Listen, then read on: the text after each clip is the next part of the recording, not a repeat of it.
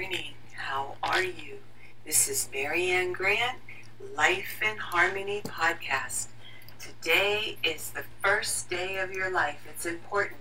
What are you going to do with it?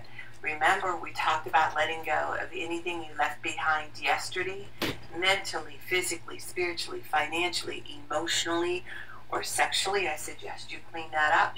You created that mess, and in order to have a good day, and you wonder why you're depressed and down and angry, well, it's everything to do with what you did yesterday. So clean that up, and you're going to have a great day today. We do not have tomorrow, and yesterday is gone. This is it. This is all we have is today. Okay, I'm going to go over the list of all the things that control us. Sarcasm. Sarcasm is anger, emotions, bad attitude, enabling, people-pleasing, not able to say no. Drugs, alcohol, pills, relationships, sex, lust, love, anger, rage, porn, controlling everybody around you but yourself.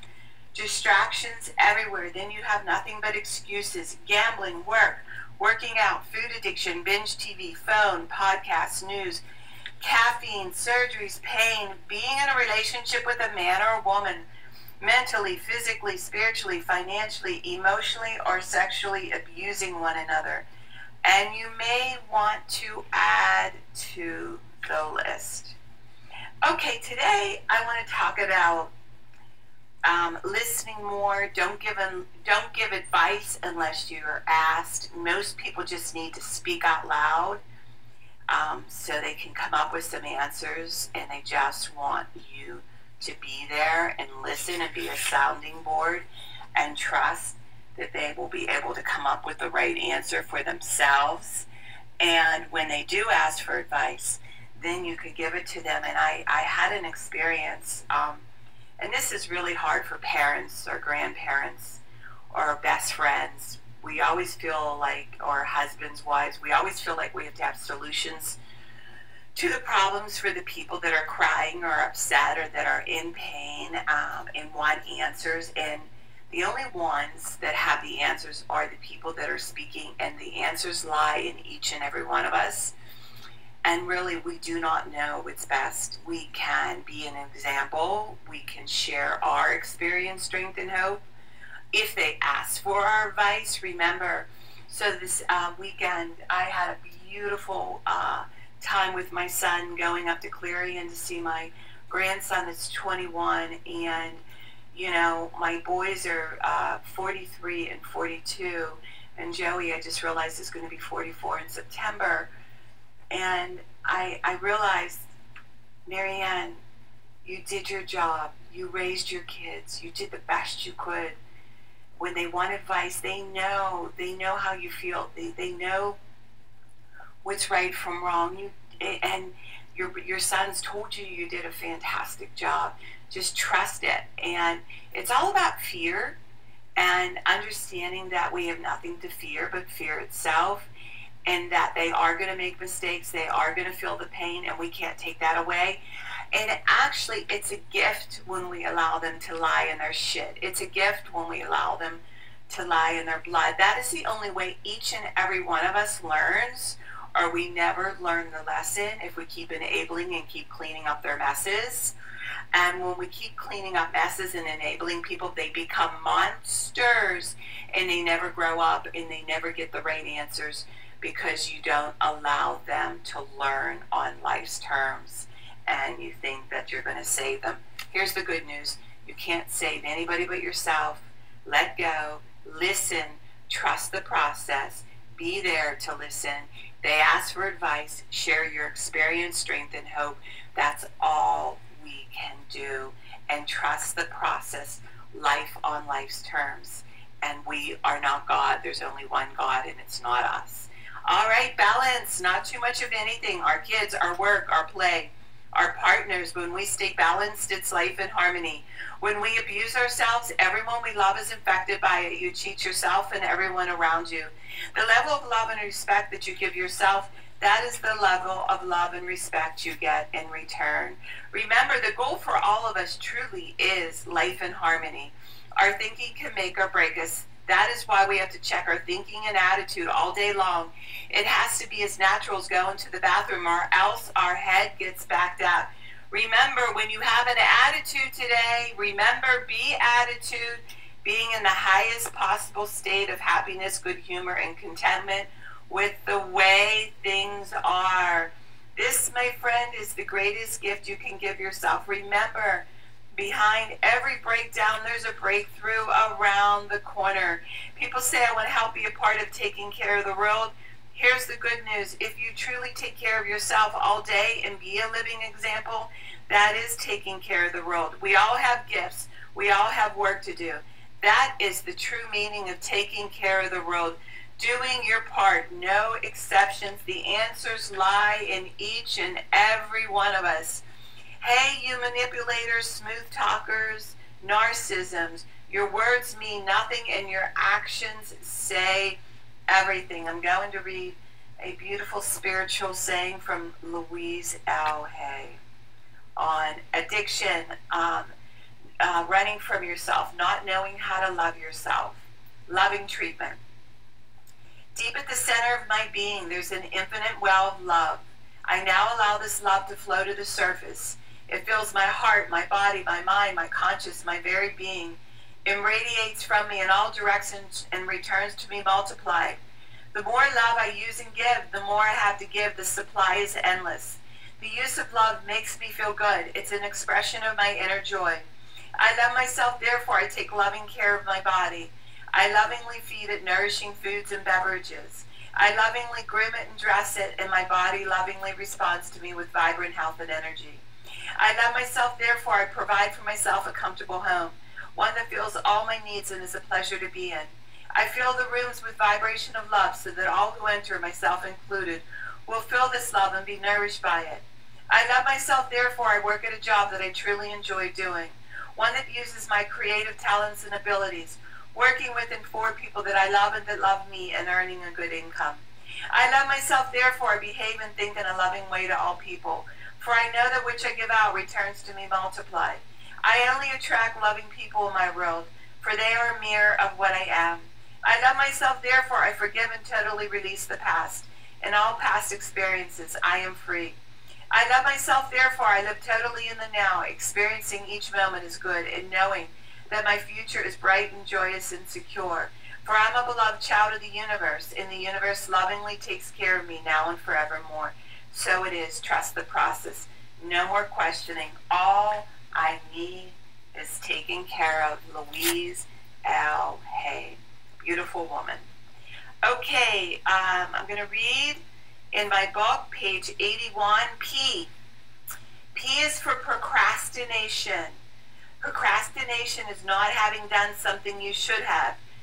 The reality is that we all must do mundane tasks that we don't like to fulfill the obligations.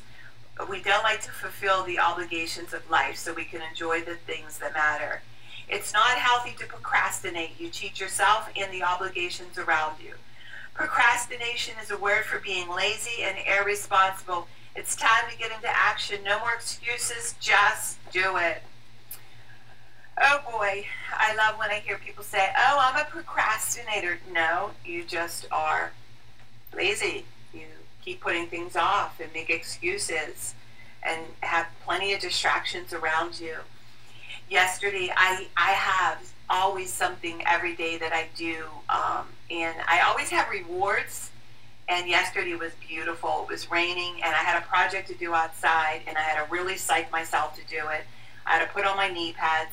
My driveway, I had to pull weeds. I had to pull, I had trimming to do.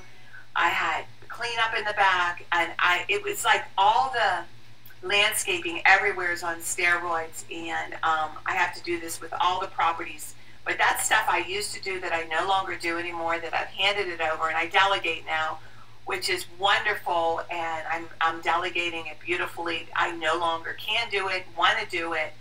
And it actually feels good to know that I used to do it and that I no longer can do it or choose to do it.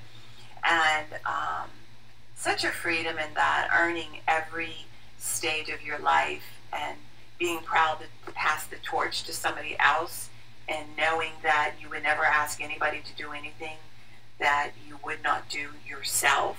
And that's the way my husband and I live our life. We work with our workers. We would never have them do anything that we wouldn't do. We have no problem cleaning up shit. We have no problem getting dirty. He's 80 and I'm 63, and we still get down. We still get dirty. We still keep it rocking and continue to do the things that we can do. Because what happens is the more stuff you put off and the lazier you get, you tell your body and mind to do that, and you become crippled. And my biggest fear is not being able to do my work, to take care of myself, and to take care of my responsibilities. And my husband and I really enjoy doing the real estate together, and we're going to do it as long as we can. And I love my counseling, and I love my doing my podcast and going back and forth to the mountains. But you have to have energy to do all that. We have to pack the cooler, pack the car, pack the dogs. I mean, everything is work. But if you do it with alacrity and excitement and not think of it as punishment, you can literally love everything you do from the time you get up until the time you go to bed. And I'm living it, and I'm doing it right now and enjoying everything. You have no idea how excited I was. I literally finished my work off in the rain. I looked like a drenched rat. And I just had this ear-to-ear grin and just so proud of myself of accomplishing a task that was pretty difficult and I wanted to get done. And it wasn't as bad as I made it out to be when the project was done. That's what we do. We make a mountain out of a molehill. And the hardest part is just getting started. That's why I'm doing this podcast, to help you get motivated and started for the day. Recharge, reconnect, and take off. All right, remember, work on one thing at a time. Eventually it will be a way of life. Don't do too much of anything. Balance is most important. Do one of these things for 30 days, and in 1 year you won't recognize yourself. I am clean and clear of all diseases and negative thoughts. What's controlling you? I accept today where I am powerless. I have control where I have choices. I will reach out for help and use my tools today. I accept today and understand the only person I can change or regulate is myself. I will take time to hug and kiss the loved ones around me. I will show my partner today how much he or she is appreciated, needed, and loved. I will speak up for myself today. Be true to ourselves. The answers lie in each and every one of us. Everything we do is a practice and a discipline to master what we want. I will take charge of my life today and realize I'm in charge of all my decisions. I will know when it's time to bail out and let go and trust the process. I will set realistic goals for myself. I will get 7 to 8 hours of sleep tonight. I will set healthy boundaries around myself today. I will not allow anybody to speak to me with disrespect. I will make a conscious effort to eat healthy meals. I will take my vitamins, food supplements today. I will drink 6 to 8 glasses of water today. I will be good to myself today. Whoever can see through all fear will always be safe. I will talk with someone I trust and respect and be honest with them. Accountability is key. We cannot do it alone. We always lie to ourselves. I will trust and reach out to my higher power today. I will accept and say thank you for everything that happens to me today, good or bad. I will not do anything to cause harm to myself or others today. I'm willing to change today. I will exercise today. I will pray for the well-being of myself and others today. I will write a list of all the things I want in a partner. If I become it, I will attract it. Discipline is freedom. Do 2 things a day you don't want to do to be successful. My 2 things are always getting up early, working out, keeping my food clean, and the rest will follow. We can all heal together one day at a time. It is a decision from our head to our heart. The greatest gift you can give yourself. You can reach me at createyourspirit@gmail.com. Leave your number. I'll go over my workshops and my books. If you want to learn about my services, lifeinharmonyonline.com. Leave your number. I'll go over my services with you.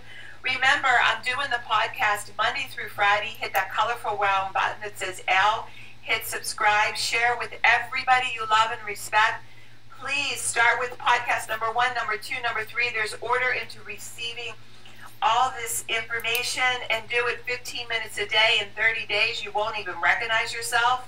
And remember, I want you to have a bewildering day today, and thank you for listening.